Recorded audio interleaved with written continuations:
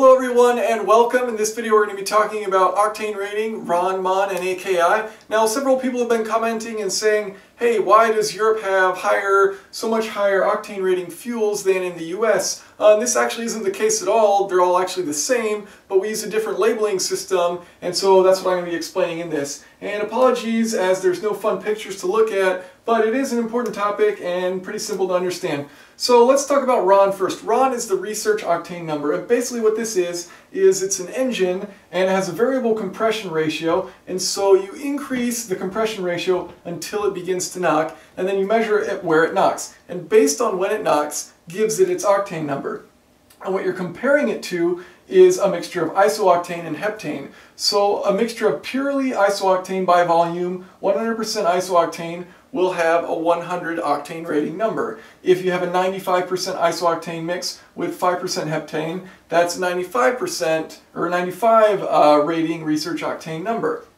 So if you have a fuel that knocks at the same time that a 95% iso-octane fuel knocks, then you would rate that other fuel a 95 as the Research Octane Number.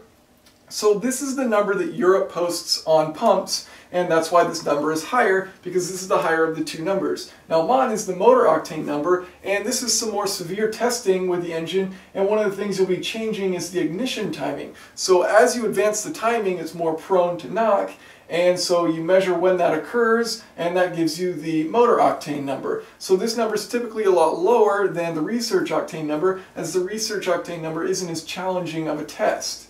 So with this lower number, basically in the US what we do is we take the average of the RON and MON, so that's the anti-knock index. So here, for our example, let's say the same fuel that got a 95 on this one got a 87 on the MON test, the Motor Octane Number. 95 plus 87 divided by 2, 91. So in the US you would see posted 91 as the octane rating, whereas in Europe you would see 95. And this is just an example. That doesn't mean anytime you see something in Europe that's rated 95, it's a 91 in the US. It varies based on the fuel, and so just note that this is an example, and all I'm trying to prove here is that in the US the number will be lower because it's an average rather than the higher of the two numbers, which is the Research Octane Number. So thank you for watching. If you have any questions or comments, feel free to leave them below.